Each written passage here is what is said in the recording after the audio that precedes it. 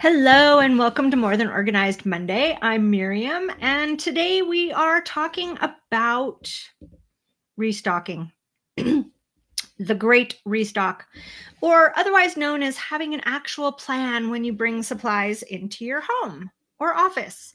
And there's kind of 4 stages of figuring out, and actually I'll say 5 stages of figuring out how to deal with your supplies and inventories for your house, for your business, all the things you need to do to live and work. And one of them is know what you need in your house. What are the things you actually use? So take some sort of inventory of what items actually help you do the things you need to do. We've talked about inventorying before, but this is really, what do you need in your kitchen? What's the standard pantry look like? What kinds of office supplies? How much ink do you need to have on hand in terms of your office? So know the quantity, what your preferred brand and size of things are. And that way, when you go shopping, it becomes faster and easier because you recognize what you're repurchasing. So there's that. And then I want to talk about the containers because, restock videos are all the rage these days. Fill up the container, tap it a couple times for some ASMR, and you're good to go. But if you've ever noticed, sometimes in those restocking videos, they do not rotate their stock. So sometimes they're putting new stuff on top of old stuff instead of pouring out the old stuff, putting the new stuff in and then putting the old stuff back on top. Key for especially food products, but also for some cleaning products and things like that. You just want to keep the older stuff on top so it gets used first. It doesn't contaminate everything in the tub. But if you put new stuff on top of old stuff, sometimes the old stuff starts contaminating. So know that. You got to figure out what your actual containers are all about, how much they hold, match what you buy to the containers so that you have the right amount of room in them. And sometimes people use just the wrong size container. If all of your stuff that you buy regularly or that you go through regularly doesn't fit, I've seen several videos lately where they're putting trying to put 6 cans in a container that holds 5 cans. And then there's always one left over. I've talked about this before. It's a big pet peeve of mine. Buy the container that'll hold the amount you usually have on hand if you need a container at all. Keep that one in mind as well. And how you determine that is how much space do you have? Does it make sense to decant your crackers if you have room on a shelf to line up a bunch of boxes? It's already a contained thing. And then you just use a chip clip to keep them fresh. But I will say, that works brilliantly here in New Mexico, where I live. I can eat a box of crackers before it goes stale if I just put a chip clip on the inner liner bag, keep the box on the shelf. When I lived in San Francisco, it was more humid and I had to decant my crackers or they would get soggy in like a day and a half. So keep in mind, if you have humidity issues, by all means, add extra containers. And then do things flop over? A lot of things, cans and boxes, will hold themselves up, no problem. Other things like bulk purchases or bags of fruits and nuts and things sometimes flop over. And that makes sense to have some sort of a container around so they don't flop over. Also, cans stack neatly without a can holder. Did you know that? Like they are in the grocery store on the shelf, takes up much less room. Those stepped things are awkward because when you pull something from the back, it often knocks the stuff off the front. And it doesn't really solve the problem of storing more. It only solves the problem of seeing labels. And even that is debatable. I think you're better off leaving some open space and stacking your cans so that you can see them. Takes up like the same amount of room front to back of a shelf, but you get to see them and you can pull one out without knocking everything else over. Okay. And does it fit in the cabinet? If you buy the bulk thing of laundry detergent, does it fit in your cabinet above the laundry? Does it fit in the base unit drawer? what are you doing?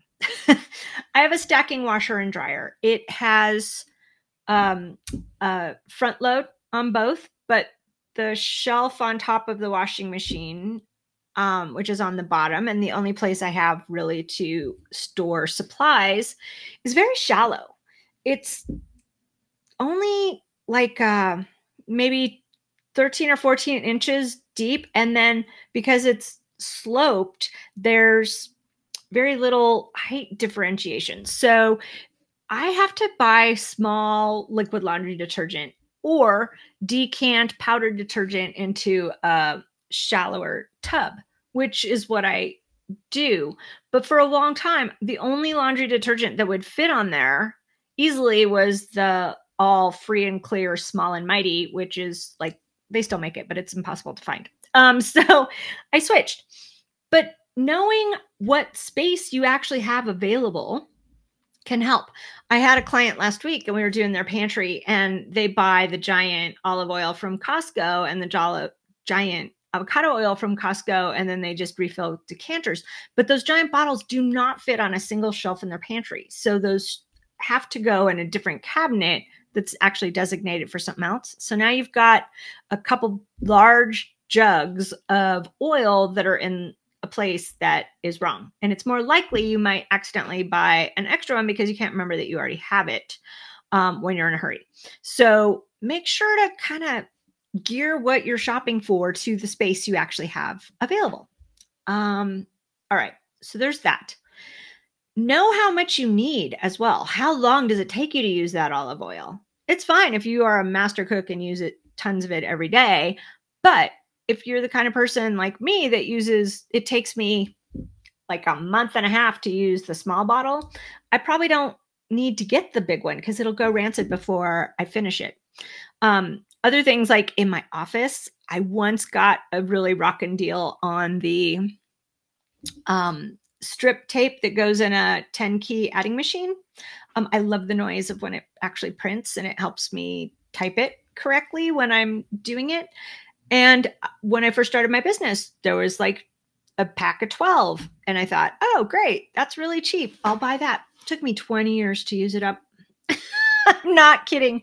It was so much tape, and it's just my small little business here. So it took a really long time to use it up. So make sure you have a good idea of how much you're using. Ink, on the other hand, I go through quite a bit of. So I keep usually 2 or 3 things of ink on hand at a time. But I don't have 12 because they might dry up or the printer might break in the meantime.